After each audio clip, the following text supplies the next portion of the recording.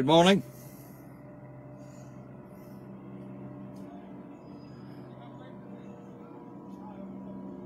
Morning, folks. Morning, Marty, Robert, Rob, Nigel. Morning, Nigel. How's Australia? Morning, Bob. Morning, Jackie, Matty, Mark, Jan, Lenny, Rosalind, Ted. Morning, Ted. Right, we're climbing nicely. Once we get to the 100, we'll batter through this. I've got a lot to do today. Well, I might have a lot today, I might not have a lot today. Depends on whether the engineer puts the motor off the road or not. But either way, I'm short on time. So good morning, everyone. Morning, Alexander. Morning, Sandra. Morning, Lorna. Morning, Margaret. Nearly there. Morning, Scott. Eck. Thomas. Okie dokie. Nearly there. Morning, Jim. Morning, Ter. No, up and doing that, just need today. Here we go, 101 on board. Let's get this broadcast underway. It's Indy Truck Davy and the truck coming to you today from Easterhouse, where it is overcast and clammy. That's the weather for Easterhouse. You want to know what the weather's like where you are? Look out the bloody window. Right, let's get started. Coronavirus update. These are the figures for yesterday, the 22nd of the 8th, 2021. Tested in Scotland since the pandemic reached our shores, 2,614,013. Tested positive since the pandemic reached our shores, 383,403, and that was plus 3,190 new positive tests from Saturday to Sunday. In hospital, there are 338 COVID patients. That's up 18. And of which 34 are in the intensive care units, and that is up 2. Vaccinated, there have been 4,079,496 people in Scotland have had a jag. An increase of 3,941 from Saturday to Sunday of people receiving their first jags. Of that 4,079,496, 3,556,947 people have had both jags, an increase of 15,239 from Saturday to Sunday. And that translates to 78.2% of all over 18s in Scotland having had a vaccination, have been fully vaccinated, have had 2 jags, alright? Right, let's move on and have a look at the stories I picked out to talk about over the weekend. As you can imagine, some of them will be quite obvious, alright? Right, review of the weekend's news. Friday started with a mixed bag in the rags, with Afghanistan, ScotRail and Dennis Law all making the front pages. Dominic Raab, the useless Foreign Secretary, is under pressure for not being on top of his brief re Afghanistan and Afghani employees and British citizens getting them out of Afghanistan. Alright. Mr. Raab was on holiday and couldn't be buggered picking up the phone to do his job. So Mr. Raab told the UK public he was working flat out while in Crete on holiday, and I have to correct myself, I said he was in Cyprus, he wasn't, he was in Crete. Anyway, newspapers pictured Raab stoating about playing in the water. I think the paper, the headline said he was playing foot tennis or water tennis or something like that. Right? You know, so it would appear that Mr. Raab was telling the Commons porky pies that he was in top of his brief while he was on holiday, because he wasn't. He was actually playing in the paddling pool or whatever. Right? Now, the Mail says, as I say, as Kabul fell under Taliban control, Mr. Raab was playing water tennis. Mr. Raab allegedly instructed a junior minister to do his job for him. The junior minister couldn't be asked either, So people who served the UK in Afghanistan are stuck and facing death. Probably thanks to Mr. Raab, because as it turns out, the Taliban, they gave a nice wee press conference last week saying they were going to behave themselves, and by the end of the week they were tracing collaborators and telling them to turn themselves over. Right. So, thanks to Mr. Raab, no bothering his arse doing his job, people in Afghanistan are going to bloody well die. Right. Now, the ScotRail story, the second story, was an SNP bad story, as the SNP and Greens were about to announce their deal. And before their deal was announced, the press corps here in Scotland decided to get the boot in and try and split the agreement before it even started. So what they were saying was that ScotRail was taking 1 in 8 trains out of service. But that's not a bad thing if they're taking 1 in 8 diesel trains out of service. Because let's face it, diesel trains produce a fair bit of pollution. Alright. Now the other story in the headlines is 81-year-old ex-Scotland international footballer Denis Law has been diagnosed with dementia. We wish him well with his health issues, because at 81-year-old it's highly unlikely he's going to get any better. Right, moving on. Friday, a new loan deal for farmers was launched. 337 million has been made available by the Scottish Government for Scottish farmers because of Brexit and the decline in the market sizes. The money's to help secure the domestic food supply chain. Now, food sovereignty and food security are becoming an issue, and one of the primary jobs of government is to ensure there is enough food to feed the population. Now, strengthening the domestic food supply chain is going to be vital moving forward as Brexit really hits. Alright. Now, Independence Live are doing a series of programmes on food security and food sovereignty. And if you've got an interest in that sort of thing, you'll be able to find them on YouTube. Okay. Now it's vital that we all shop local and buy local produce to strengthen the local supply chains, right? But that doesn't mean you don't have to, it doesn't mean no using supermarkets.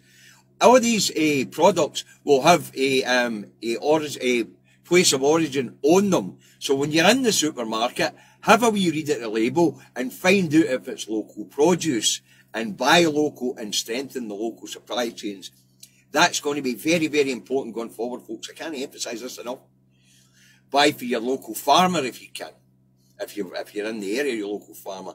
If no, buy domestically. If you're buying milk, buy your local milk producer, buy your local butter, buy your local cheese, buy your local meats, buy your local vegetables, and keep the supply chain strong.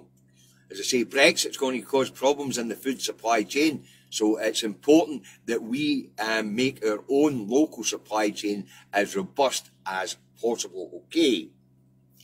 Right, Friday, SNP and Greens agree a deal to power share in Holyrood. The First Minister, Patrick Harvie, and Lorna Slater give a press conference at Bute House, the First Minister's official residence. Okay. Now, the deal is announced in a 31-page policy programme and agreement, and is published for the public to read.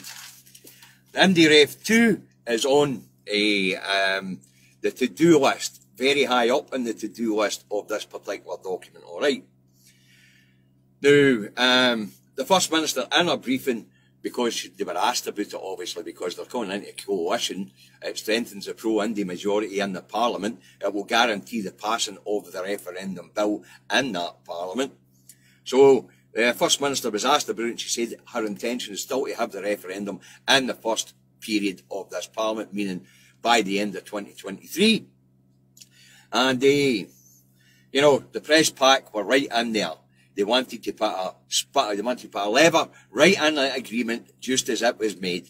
The Brit-nattery was unbelievable. Of course, oil was brought up, and the Greens' disagreement over oil, transport infrastructure was brought up. The press conference went on for an hour, and I have to say, Patrick Harvie, Lorna, and the First Minister played a blinder. They took the press questions and batted them straight back at them. Alright, the First Minister was asked about the new oil field west of Shetland. the Cambo oil field, and she said she'd already told the Prime Minister he should look again at what sort of licence should be allowed to drill in that area. And the Greens backed her up and said that there has to be a green transition. It has to be done quick, but it has to be done fairly, and it has to be done in cooperation with the communities that we're going to lose work, or we're going to have to transition into different types of work. They also announced a £500 million package for the North East, where most of the jobs will transition from oil to greener energy jobs, all right? Now, the cuckoos in the nest, well, they went absolutely radio rento, didn't they, at the announcement, right? The first up was Dross. Dross appeared on TV to claim the SNP and Green Alliance was all about independence. No! The man's as thick as mince. Of course it is. It's the will of the Scottish people. Now, what was interesting about the cuckoos in the nest, both of them, because we're going to ignore Alex Cole-Hamilton until Saturday. The two cuckoos in the nest, Poverty Pie Sarwar and Dross were out. Poverty Pie Sarwar says the alliance would be bad for jobs, and Dross, he says it'd be bad for families. We'll get a wee bit more of that on Saturday anyway. Anyway, the cuckoos in the nest, as I say, stupid. Dross says it's all about independence. And cuckoo in the nest number 2, ambulance chaser, a Poverty Pie Sarwar, thinks the new alliance lacks ambition for Scotland's people in the union. He doesn't seem to get it. They don't seem to get it at all, do they? They're not just democracy deniers. They're after chump. The Greens and the SNP were voted in on a manifesto of holding Indy too. And here we have two thick cuckoos in the nest. One telling us that there's no ambition for Scotland in the union. No, that's correct. There is no ambition for Scotland in the union. The ambition's to get out the bloody union. And the other one's telling us it's all about independence. Thick as mince, really. Really thick as mince. You know. Anyway, the last story I'm going to cover for Friday is Dominic Raab. Calls for Raab to resign from opposition parties increase. Raab is not budging. And that changes a little on Sunday, because there's a wee bit of movement on Raab and Bojo on Sunday, alright? So Dominic Raab's in trouble. The truth's out, he didn't bother us by hook in his job. People in Afghanistan are going to die because of it. So the opposition parties are screaming for them to screaming for him to resign. But as we all know, people generally don't resign for Bojo's cabinet. Matt Hancock, well, he fell on his sword because he had to. Right, let's move on to Saturday. Alright, because as I say, I'm short of time. Moving on to Saturday. Saturday started with the announcement that Mr. Nasty, Alex Cole-Hamilton, is the new irrelevant leader of the Fib Dems. Mr. Cole-Hamilton is a yellow Tory to the core and on the right wing of politics, but it won't matter a jot because he is just as insignificant as Willie Rennie, and he will be as important in our lives in society as Willie Rennie, which means he won't be at all. Right? He is an irrelevance, and so is his 4 MSPs, which don't even constitute a party in the Scottish Parliament. Alright. Right, Saturday, the SNP put the deal with the Greens before the National Executive, and it's passed unanimously. There will be a vote by members this week to get the members' approval. The Green Party will also put the deal to its members this week, and if both parties agree to this deal, then when Parliament reconvenes next week, or at the end of this month, next week, then there'll be Green ministers in the Cabinet. Alright. Now, Saturday, Douglas Ross, he's under fire for claiming that the Greens and the SNP deal was anti-family. In a dog whistle to the anti-gay and anti-trans lobby, Dross claims that the Greens and SNP's recognitions of LGBT rights are anti-family. Wow. Hey, talk about how low do you go, Mr. Ross? Wow. You know, one thing about Dross folks is you can always guarantee when you've heard them speaking, you feel as if you've got to go and scrape something off the bottom of your bloody shoes. Right, Saturday, the Alba Party claimed the deal between the SNP and the Greens will kick independence into the long grass. Right, the Alba Party wants IndyRef 2 now, and it's called for the Greens and the SNP to get on with it now, rather than at some point in the future. The Alba Party can, of course, say what they bloody well like. They're not in the driving seat. They're not going to be in the driving seat for a long time, if ever. Because in the event that the First Minister does call this referendum and it does go ahead on her time schedule, then probably by the time the Alba Party get anywhere near an election for Holyrood will already bloody well be independent or will be in the negotiation phase. Alright. Right, also on Saturday it's announced that Liz Lloyd is to be replaced as the First Minister's Chief of Staff. She will be replaced by, as Chief of Staff, by Colin McAllister, who has been actually acting Chief of Staff since May's election. Now, the First Minister has about 14 special advisors, better known as SPADs, and Mr McAllister will now lead the First Minister's group of SPADs. Alright, Saturday, Lord Ian Duncan, former Under Secretary to the Scotland Office from 2007 till 2019, says there is absolutely no point to the Scotland Office, and that in his time in the Scotland Office, he had 2 Prime Ministers and none of them wanted to speak to him about Scotland. He also points out that all the other Cabinet Secretaries down that road, when it comes to Scotland, don't even bother consulting with the Scotland Office. What Lord Duncan is saying is, there's no point to the Scotland Office. So Emma Harper, SNP MSP, said Lord Duncan's absolutely correct.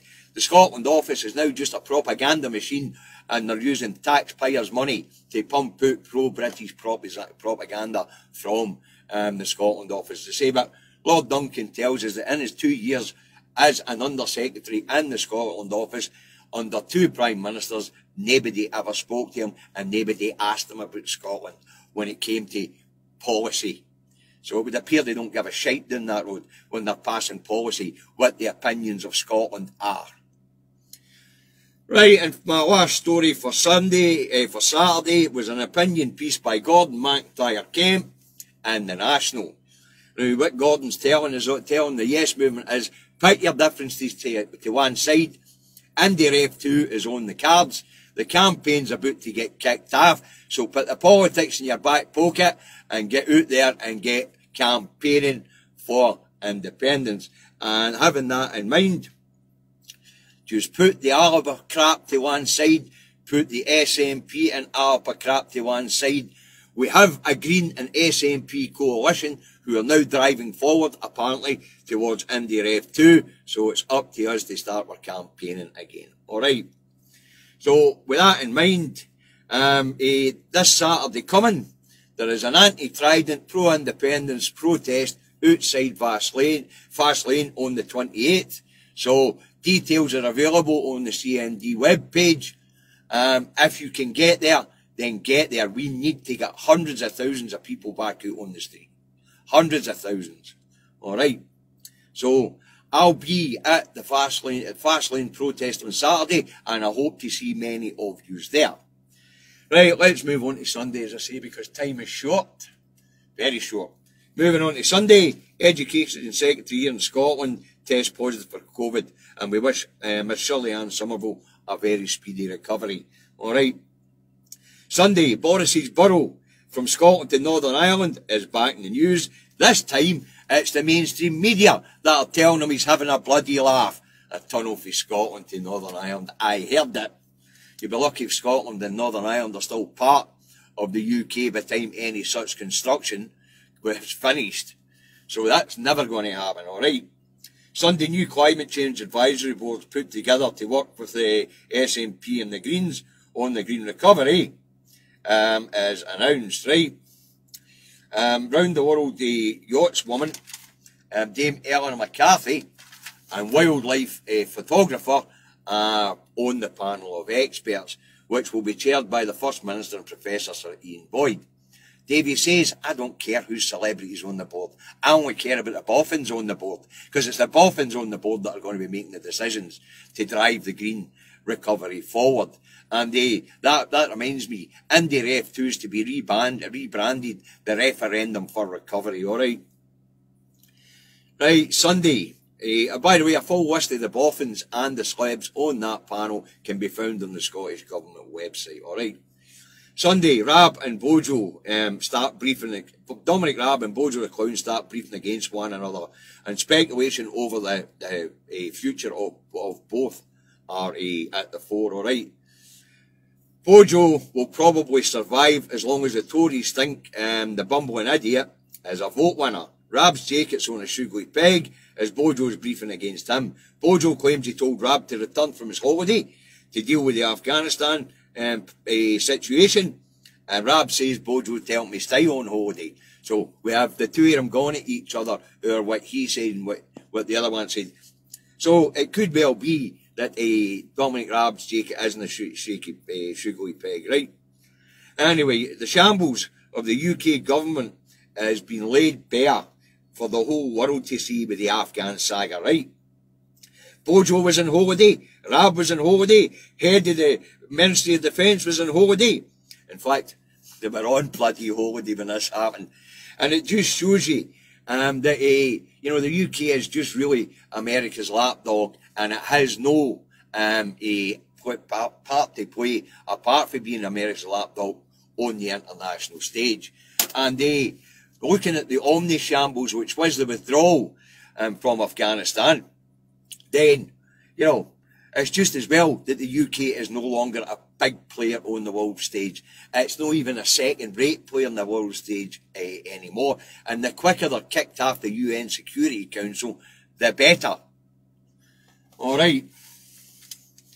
So the little Englanders doing that Rhodes delusion of Gross Britannia and ruling the waves is right out the window. It's no Gross Britannia anywhere.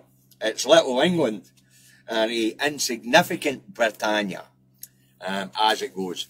Right, and my final story for Sunday, because I'm going to cut a couple of stories out here as I have done all the way through the report. My final story for Sunday is shop owners warn of stock shortages on the run-up to Christmas. Toy shop owner Donald Nairn of Edinburgh tells news outlets that suppliers have warned them to expect shortages due to lorry driver shortages, issues with Brexit, and a lack of containers to ship things around the world. So the little ones are in for a hard year this year. Shouldn't laugh at that, but hey-ho, just the way it goes. Alright, let's move on to this morning and what the papers have to say, alright? I have to say, I could have went a lot more into the Greens and the SNP deal and the unionists bottling themselves. I mean, bottling themselves. Because democracy will out, as the First Minister keeps saying. Alright, moving on to this morning and what the papers have to say. The Scotsman goes with. High COVID cases could lead to school closures, experts warn. Well, aye, of course they could. Could also lead to a second lockdown if it gets right out of hand. Sorry, a fourth lockdown if it gets right out of hand. Right, and the Herald goes with. Bank hub rollout hope for areas hit hardest by closures. Now, that's the story we're talking about on Friday, where they've been trialling in Cambuslang and they've been trialling in Rochford, down in Essex. Hubs where banks send people out a couple of times a week and into post office facilities so that people can have direct contact with their banks. Well, apparently the experiments worked, so they're going to roll it out according to what we're being told by the Herald. The National goes on.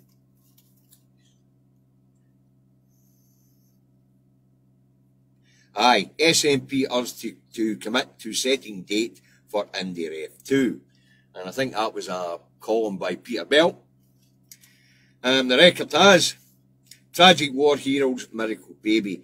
Now, apparently some soldier had died in his sleep in January while his wife was 10 months pregnant, 10 weeks pregnant. The child's been born. And let's hope we can improve the planet for the child to have a long and healthy life, alright? The Daily Field goes with, don't cut and run yet, Joe. And that's the news that Bojo the Clown is going to ask Biden to hang about in Kabul a wee bit longer, to give him a bit longer to get people out. Right, the Telegraph has Johnson to push Biden on Afghan withdrawal. Well, this was getting sounded yesterday, and according to the radio this morning, Biden still wants them out by the 11th of September, alright? The Express says, time running out for trapped Britons. Afghanistan again, but we can blame that with UNRWA and the deaths that ensue. We can also blame that at that bumbling lot of half-wits down that road who haven't got any foreign policies, never mind Gross Britannia rules the waves. Idiots. Right? And the eye goes with, rift grows with US and Afghanistan, you know. Rift grows with US over Afghan withdrawal. The US don't give a shite what the UK thinks.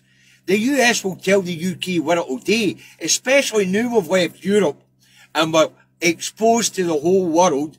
This tiny little insignificant piece of rock off the coast of Europe will do whatever any superpower tells it what to do. Especially the Russians, because let's face it, they're financing the Tory government. Right, the Times goes with mass airlift to evacuate 6,000 from Kabul. I heard that. The Metro goes with, I was just doing my duty. And that was, they did a picture of a soldier holding a baby at Kabul airport, alright. And the Star has, the Star does it again, done it absolute mental. According to the Star, staycation, sensation, 12-day heat wave to start today. Somebody should have told Easterhouse it's overcast and clammy. Right. Sorry if that was rushed. I'm under pressure today, folks. I now need to find out whether this motor's going back on the road or not. If it is, I'll be putting it straight back half a bloody road anyway. Okie dokie, so let's go through the usual stuff. Support the independent media. Support Broadcasting Scotland. Support Independence Live, Indie Live Radio. Caledon Media, Trues Radio, iScot Magazine and the National Newspaper. If some of them have got crowdfunders on the go and you've got a couple of quid, chuck a couple of quid in the pot, alright? And of course the health message and folks facts. COVID cases are on their way up. We know that all this stuff's been scrapped except for face masks, but let's continue as if it hasn't, alright? So face masks in enclosed public spaces. Okay, avoid large gatherings except for ones that are sanctioned. Clean hands and surfaces regularly. 2 metre social distancing where you can, because social distancing has been scrapped. And get tested. Now, I hope you enjoyed the show today. Wasn't as ranty, wasn't as shouty, things like that. But you know, it's the beginning of the week. Give me a chance to get the engine revving up. Alright? I see you there, Sarah. So, give me a chance to get my engine revved up. By the end of the week, I'll be screaming like a banshee as usual. Use a little look after yourself. I'll see you all tomorrow. Bye then now.